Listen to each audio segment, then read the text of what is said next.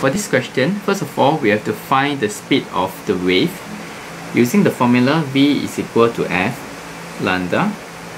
Frequency is equal to 1000 and the wavelength is 0.1 meter. We'll get the speed as 100 meter per second.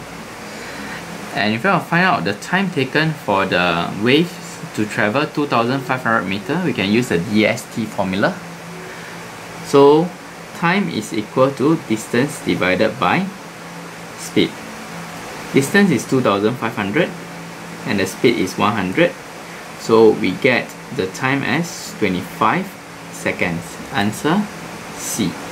Here with the ray diagram for lens, you would know that this diagram is actually the ray diagram when the object is between F and the optical center of the lens. Okay, so now we are supposed to find out where is the principal focus or focal point of the lens. Look at this ray that is parallel to the principal axis. When it passes through the lens, it will bend and cut the focal point that is on the principal axis here. So the answer is D. To answer this question, we have to understand that all EM waves have the same speed in air, which is 3 times 10 to the power of 8 meter per second.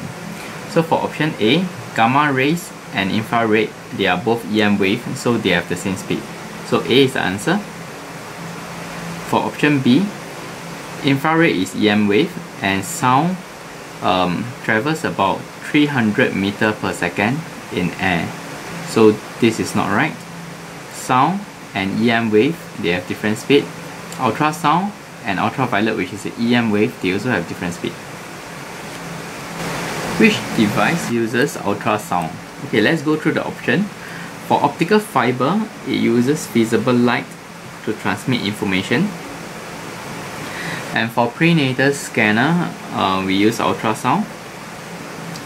So what the doctor will do is that the doctor will use a transmitter to emit ultrasound. So the ultrasound will go through the skin of the mother and it will go until it reaches the fetus, and then it will be reflected back, and there will be a receiver to detect the ultrasound, and based on some calculation, the shape of the fetus, it can be traced out. Okay, for sterilizer, it uses gamma ray. And for sunbathe, we use ultraviolet. So the answer is B. The electric field shows the direction that a positive charge would move when it is placed in the field.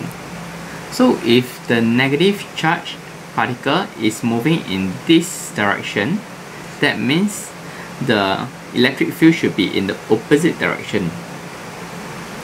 So what is the direction of the electric field? It should be horizontally to the left, A.